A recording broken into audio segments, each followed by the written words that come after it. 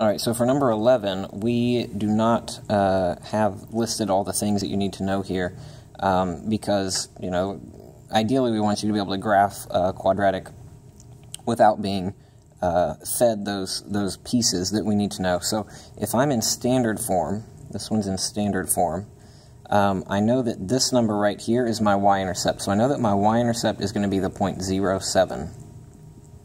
So that's one thing that I know. I'm going to go ahead and put that on the graph.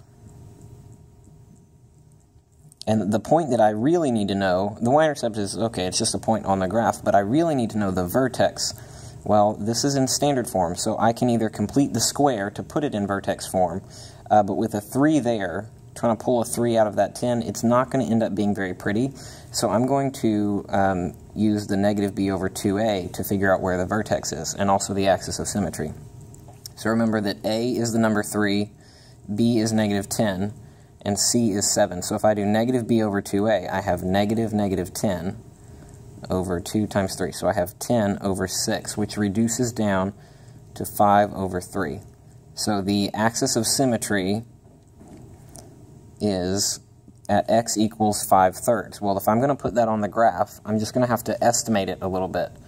So 5/3, so 3/3 is the same thing as 1. 6/3 would be the same thing as 2, so 5/3 is going to be about right here. And the best I can do is just kind of estimate it. It's going to be pretty close to the number 2, closer to 2 than to 1. So that's my axis of symmetry. And I also know that on this axis of symmetry is where my vertex is. So I know the x-coordinate of my vertex is going to be 5/3, but I don't know if it's way up here, or maybe it's way down here, or maybe it's right up here. I don't know.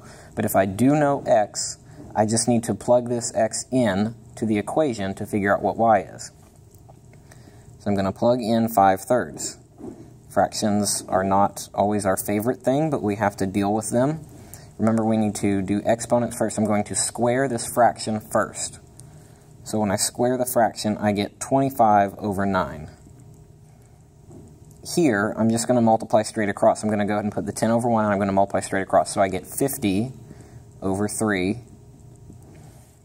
plus 7. I'm going to come over here so I have some room. This is really 3 over 1.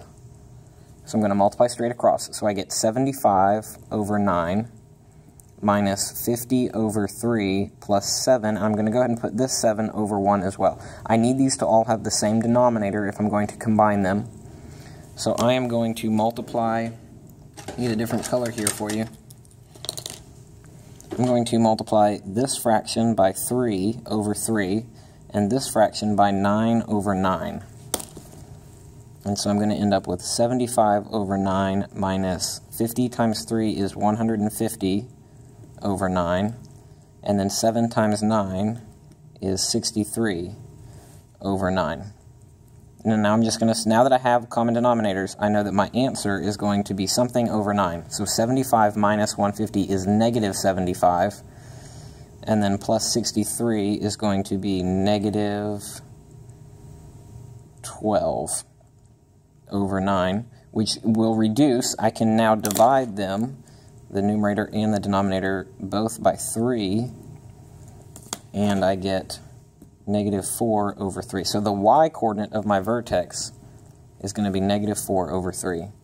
So here is negative 3 over 3, so negative 4 over 3 is going to be about right there. That's the vertex. So now I can use this y-intercept, so this is the vertex. So I have the vertex, the axis of symmetry, the y-intercept, and I can use symmetry. So you went over 1 whole 1 and then 2/3, because remember this was 5/3. So you went 5/3. There's a space of 5/3 from there to there. So I need to go another 5/3 to get my other point over here. So if this was 5/3, I need to go another 5/3. So there's 1/3 between the axis of symmetry and this line at 2. And then there's another 3/3 for this block.